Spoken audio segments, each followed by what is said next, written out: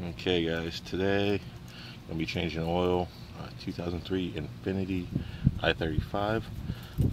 Same car as a Maxima, so this works there also.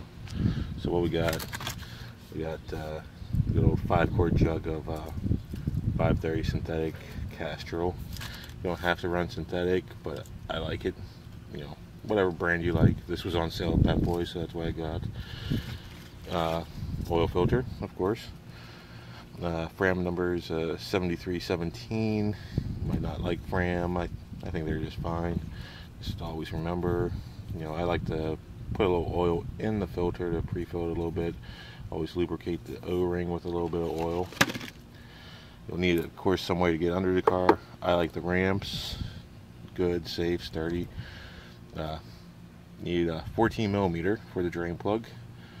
Got my good old Craftsman ratchet for that. You could use an open-end wrench if you want to. It doesn't really matter. Whatever works for you guys. And then